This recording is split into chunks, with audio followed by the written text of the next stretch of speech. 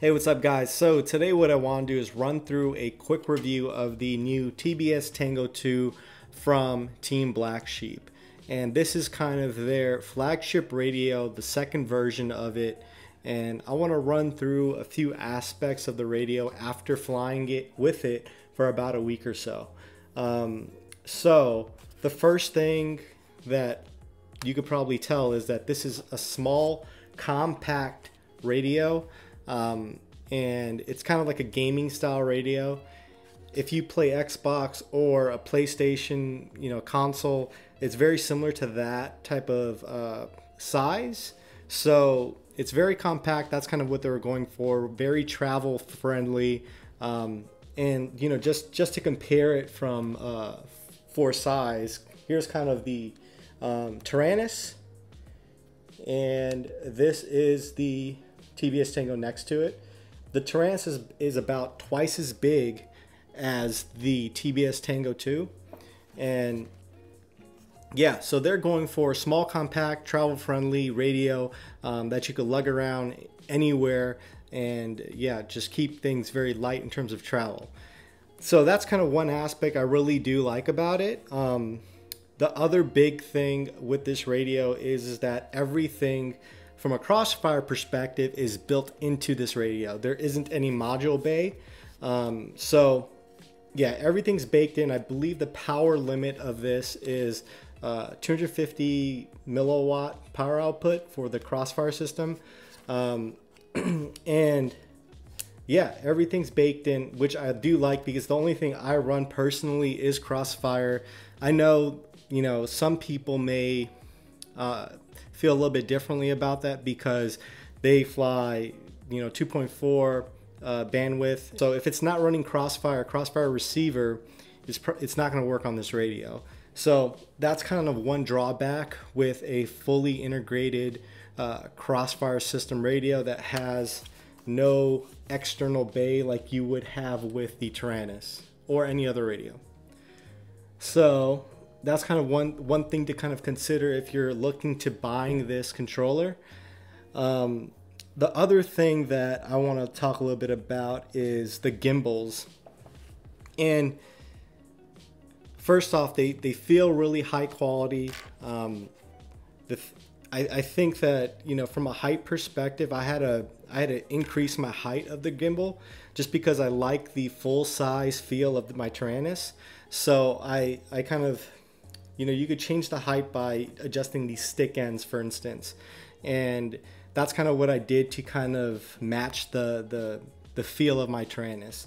I don't believe that they have the same throw as a full-size gimbal on my Taranis. And I also don't know if they could, if they'll be any tighter than this, because I kind of maximize the tightness. So I might have to change the springs out a little bit. And I don't think that'll be a hard thing to do because honestly on my Taranis, the regular springs that I had with him were a little too soft for me. So I switched out and got some like really strong springs and replaced those springs within my gimbals. And now like you could basically, it's a very stiff feel, but that's because I'm like super hard on my radio when I fly. So yeah, that's kind of one thing I noticed is that, but that's all personal preference. Some people like the looser feel. Some people like a moderate feel. Some people like a more stiffer feel. It all just depends on what type of flying style you have and yeah, kind of like how you hold the controller as well. So that's all personal preference. Now, the things that I love about this radio is, the first one being is the antenna. Flip it up and you're good to go. That's one aspect I really do love. The other aspect I love is the USB-C charging.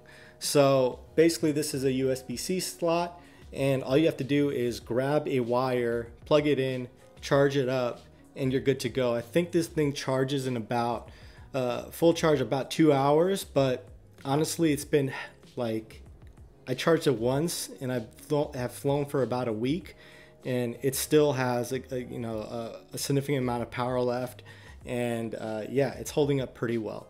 So those are some of the aspects I like about the radio.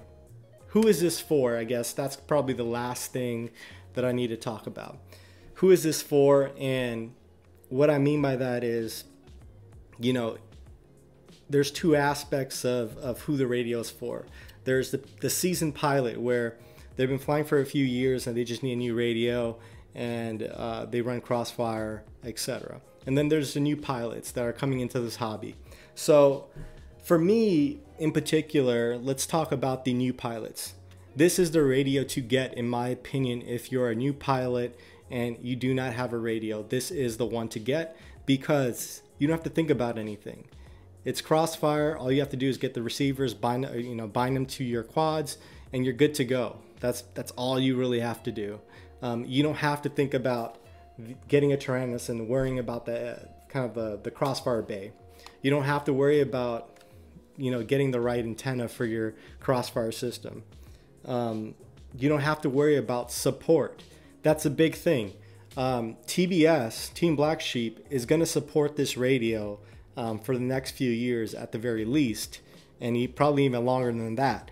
And if you know anything about this hobby, that goes a long way, because some companies put stuff out there and don't support it from the perspective of firmware updates and such.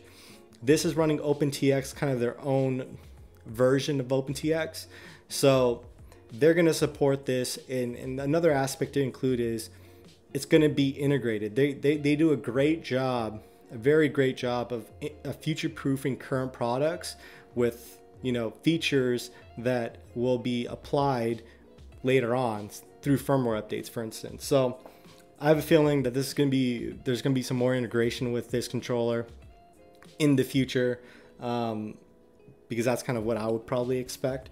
So anyways, that's kind of my opinion on if you're a new pilot. Now, if you're a seasoned pilot, if your pilots have been flying around for a few years now and you're looking for another radio, and there's a couple of things to consider. So the first thing I will say is that if you're coming from a bigger radio, like a Taranis, it's going to take some time to get used to. And, you know, and honestly, it's going to take some time to retune your rates on your radio, because the ergonomics of this feels completely different than the ergonomics of my Taranis. And with that being said, I had to spend a few days just retuning my quad, and this particular quad right here has a different rate setup than my traditional quad that I have. That's the exact same setup, but I use a Taranis. So that's something to consider, is that if you're willing to, if you have the ability to spend the time, you probably will have to retune your quad. If you're interested in this radio, that's just my personal perspective on it. That's kind of the experience I had using the radio. The second bit is that I don't think that these are full-size gimbals, but they're pretty darn close, and some people may get bothered by that. I know I had to adjust the height a little bit to make it feel more like a full-size gimbal, similar to my Taranis. And yeah, and I do want to like switch out the springs and get stiffer springs so they feel a little bit more stiff, just because I'm used to that type of feel. All personal preference, honestly. The other thing that seasoned pilots may find, I don't know, a drawback is the screen. I think it's kind of like a black and white screen. It's not like a color display screen as like other radios out there that are, you know, just recently appeared. They have an LCD screen. Some of them do, some of them don't. But in particular, this is kind of like a black and white screen. It's kind of, I don't know, a moderate size, because they had to make the screen small enough where it would fit in this form factor, right? So that's one aspect of it that some people may not like, and me personally, I don't care. Like the screen is, to me, the screen should do what it needs to do, and you need to be done with it. I would rather have a black and white screen that doesn't waste energy, and I could use the radio for a solid week and a half, maybe even 2 weeks, and I know that the battery is going to be there for me to use it, and I don't have to deal with charging. So I personally, after I set the modes up, set the configurations up, I don't care about the screen as long as I could do that, and I could do that with the screen. The LCD screen to me is just more of a gimmick than actual true functionality. After you set your quads up, set your modes up, set your configuration alerts, etc., you're not going to be using the screen. Let's just be honest. You're going to be looking through your goggles. You're going to be looking at, or you're going to be flying with the controller. You're not going to be looking at the screen. So the screen is a non-issue for me in particular. But some people may find that to be a lack of a feature. Not me personally, though.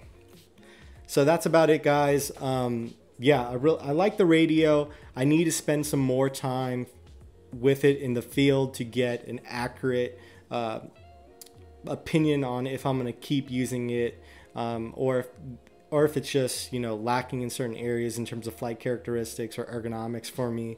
But maybe in the coming weeks I'll give you an update and kind of see where I'm at with the radio. Again, I think for beginners, this is a great radio to get, great radio to consider, because you don't have the history with other radios, right?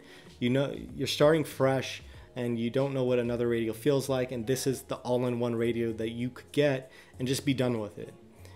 For someone that's a seasoned pilot, it is something to entertain. It just depends on kind of what you're looking for, what you want in a radio. If you're looking for a big LCD screen that eats up half your battery, I guess this isn't the radio for you. But if you're a pilot that is heavily engaged in the Crossfire system, you like the support that TBS brings to the table, you like the ergonomics of this gaming style controller, then this is something to consider.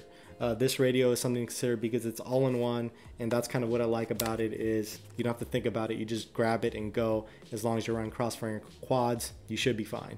So that's about it, guys. If you have any questions about the product or anything else, just leave them below. I'll try to answer as many questions as possible, and I'll give you an update in maybe a few months or so after I continue flying with this. I don't want to give a review on something that only flown for about a week. Just personal opinion on that side of things. So see you guys in the next one. Peace. I've been caught up in this life, don't speak my mind enough. I'm trying to keep pushing on me, boundaries.